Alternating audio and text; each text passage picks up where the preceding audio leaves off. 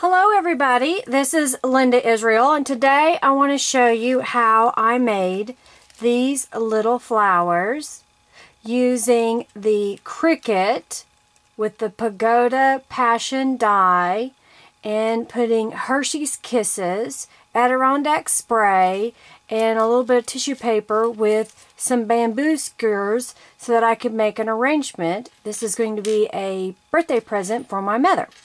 The first thing that I did was I cut out 3 different colors of flowers from the Pagoda Passion cartridge. This is at 2.95 inches, and when I did this on a 12 by 6 sheet of paper, I ended up with 8 blossoms. The next thing that I did was I laid them out in my box that I spray things in. And I sprayed them with the Adirondack Color Wash Spray Wild Plum. I'm putting on some gloves because this is where it gets messy. And I just spray these lightly. It doesn't take much to spray them. And then I have my own version of Glimmer Mist. I use acrylic floor wax and a little bit of Pearl-Ex. So all I'm doing is just spraying this on top, and it'll give it a nice shimmer to it. I'll probably just spray just a little bit on there. And while these are still wet, I'm going to mash them together just a little bit, and then I will crumple them up just a little bit. And I'll pick this one up and crumple it up as well. And then I will leave these to dry. Now if I'm in a hurry, I can use my heat gun to dry them. I already have some dried, so I'll just move to that step. Set these aside.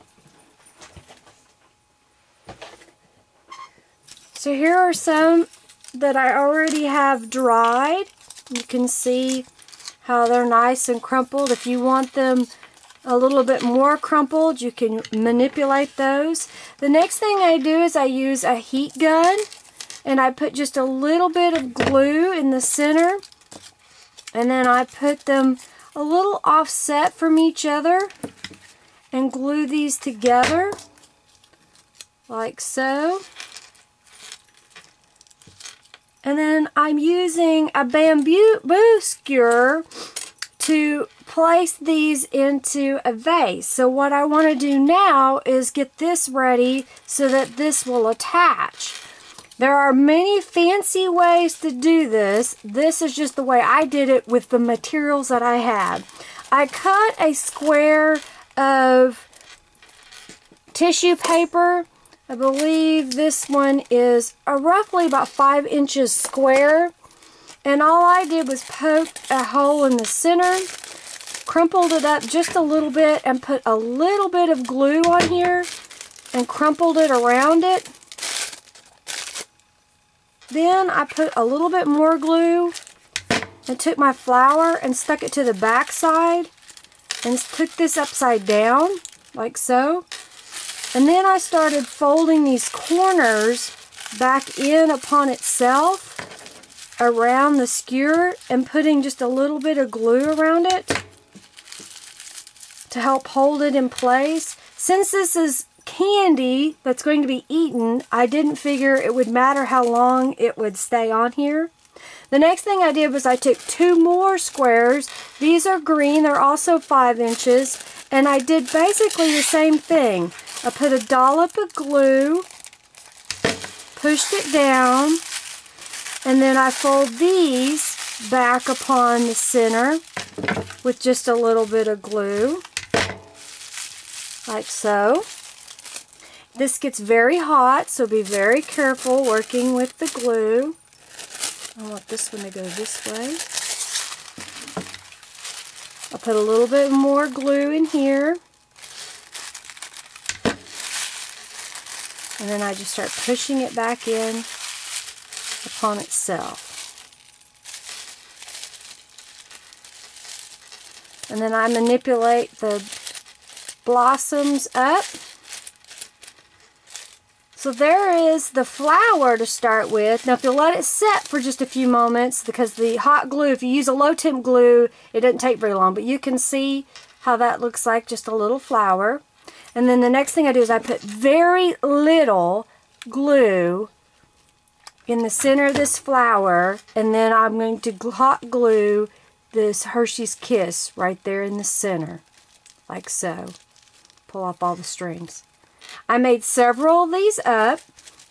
Then the next thing I did is I had a vase. It was just a glass vase that I had around the house. I don't know how close I am. Let me see if I can zoom out. This was just a glass vase that I already had, and I filled it with Hershey's Kisses. I wrapped some tulle around and some ribbon. And then I did not have any styrofoam to put down inside to poke these in. So what I do is I took a piece of tissue and I put some packing peanuts inside, wrapped it up in the center like so. And then I used a rubber band, which I've now lost, here it is. Used a rubber band in the center like this.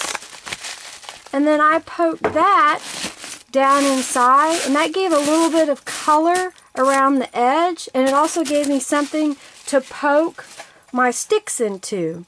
I did cut some of the sticks, so you can see that some of them are longer than others, and I didn't waste any of them. So when I cut them with a pair of dikes, if I wanted this one to be shorter, I cut it like so, and then I used a pencil sharpener to sharpen this so that I could use this other piece. There was no reason to waste any of the pieces. Okay, so now that is sharp and I can use it to make others.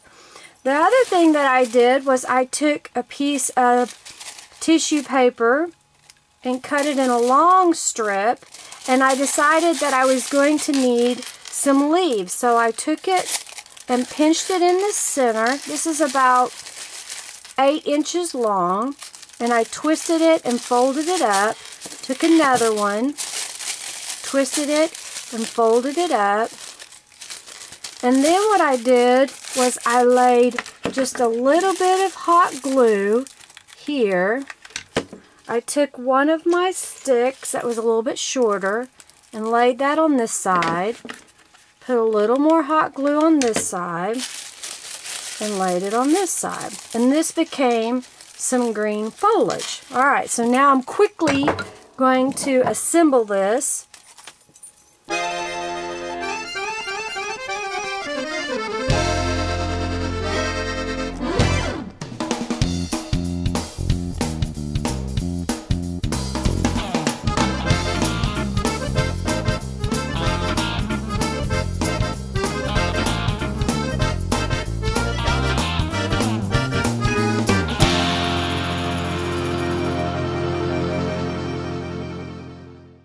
That is what it looks like. Very quick, very easy. I hope you'll like it. Please comment and subscribe. Have a good day. Bye.